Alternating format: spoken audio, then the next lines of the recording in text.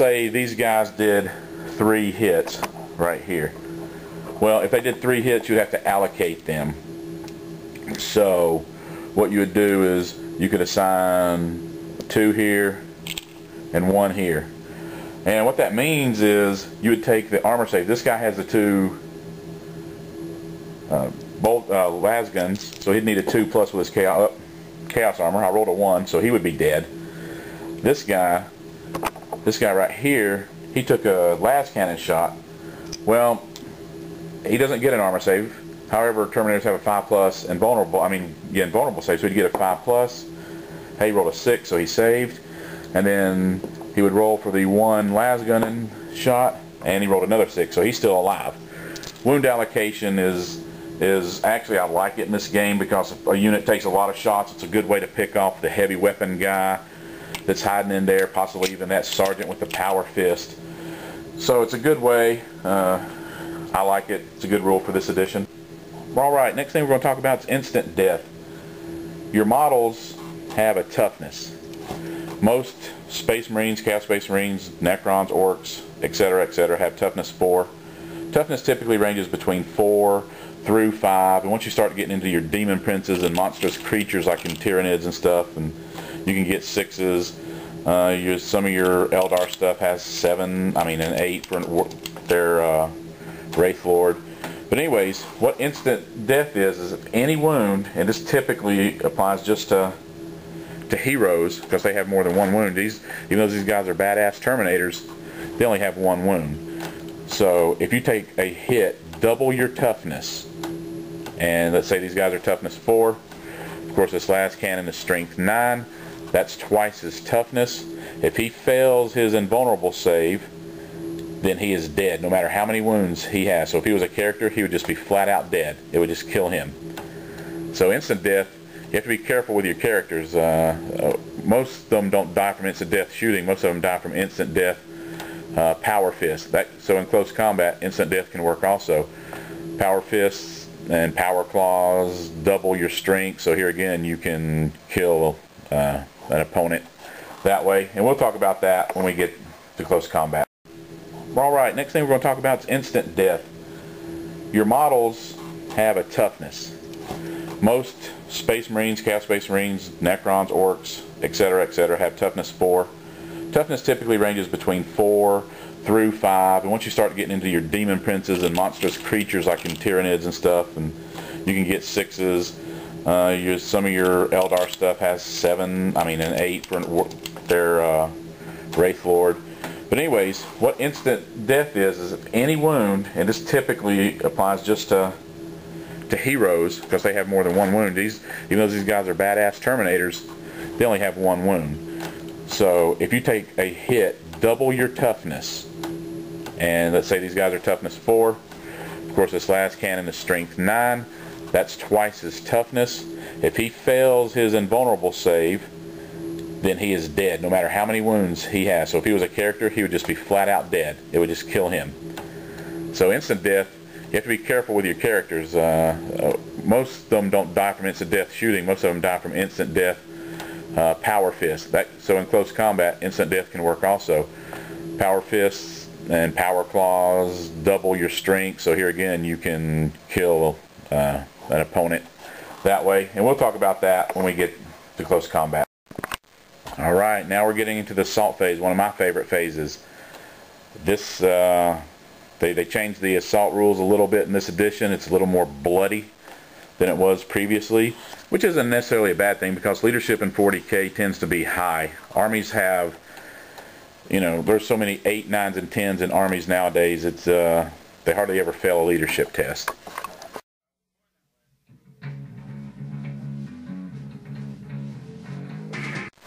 Alright, an assault phase that comes after, let's do a quick recap. You got the movement phase, then the shooting phase, then the assault phase. So the assault phase is the last phase of your turn.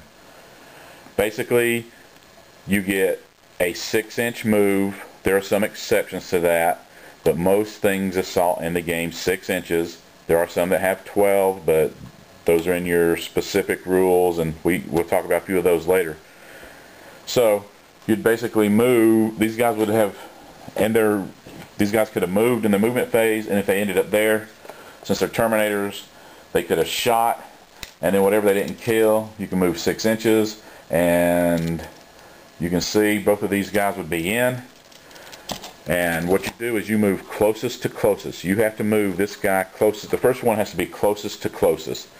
And then you sort of pile in. That's the attacker. And then the guy that's defending, he moves his guys in up to 6 inches away. And the reason I say up to 6 inches away, if you had a big, huge orc mob, you know, that was way out here or something, or big unit of bugs, they would move 6 inches. So that doesn't mean they would all swarm you. A lot of them would swarm you, but they wouldn't all swarm you. Alright, another quick thing is people or units that cannot assault, if a unit is falling back, like it was broken or something from shooting, it can't assault during the assault phase. If it shot a rapid fire weapon, it can't assault during the assault phase. If it went to ground, again, it couldn't. If it ran, it couldn't. And of course, if you're already locked in combat, you know, you can't assault. You're part of an assault already. Okay, you're probably thinking, well, what's the advantage of an assault?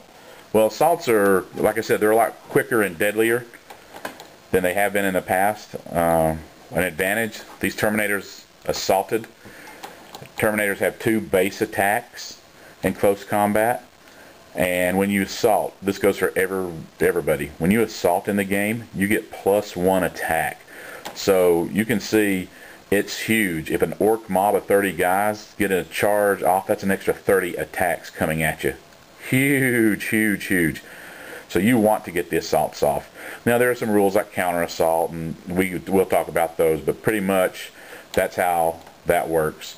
Assault phase, you compare the weapon skill of the attacker to the weapon skill of the defender. You look at the chart in the book, you roll that number. If you roll that number or higher, you hit them. And then to wound, same chart. To wound is used as in the shooting phase. You get your wound. If you wound them, they get an armor save. In close combat, unless they're hit by power weapons and power fists and whatnot, they actually get armor saves. So when I was running my orcs, you know, their armor is 6. Well, every gun in the game almost has punches through that armor. But in close combat, I actually get a chance to try to save with a 6. Not a very good chance, but hey, some chance is better than none, right? So orcs, they're fun. Alright, in this assault phase right here, these Chaos guys have an initiative of 4. Not Marines, but Imperial Guard have an initiative of 3. In this game, the guy with the highest initiative goes first. So even though these guys charged, well, that's not a good example. Say the Imperial Guard charged the Chaos guys for some reason. The Imperial Guard would get the +1 attack, but the Terminators would go first because their initiative is higher. And that's really huge because your elf races, your Eldar, your Dark Eldar, they tend to have a low toughness, not much armor, but they have a high initiative, so they get to go first. And everything goes in initiative order. And you can have, if 2 people have the same initiative, then it's considered simultaneous attacks. So you could theoretically kill each other you're killing each other at the same time. Alright, we're going to talk about who gets to fight. Obviously the 2 Terminators get to fight. These 3 Guardsmen get to fight. But this guy is more than 2 inches away from a guy in base-to-base contact, so therefore he doesn't get to fight or get to do his attacks. In this edition, when these guys kill whatever, you can remove the guys from back here, so these guys still get their attack. So that's another way they made close combat deadly in this edition, is you can kill a bunch of guys, you remove them from those that aren't into combat, so these guys would still get their number of attacks. Alright, let's say the Terminators are going to assault the Imperial Guardsmen in the cover here, since they're in cover. And these guys, let's say they don't have grenades, then when you assault a unit in cover, your initiative is lowered to 1. So actually the Guardsmen would get to go before the Chaos guys. So that's sort of an advantage. Grenades can negate the disadvantage, and Space Marines and Chaos Space Marines, their regular troopers tend to have stock grenades, so it would negate that. But not everybody in the game has grenades. The Marines and Space Marines, like I said, are well equipped, Not everybody is that lucky. So grenades play some part in altering who gets to go first, but not always.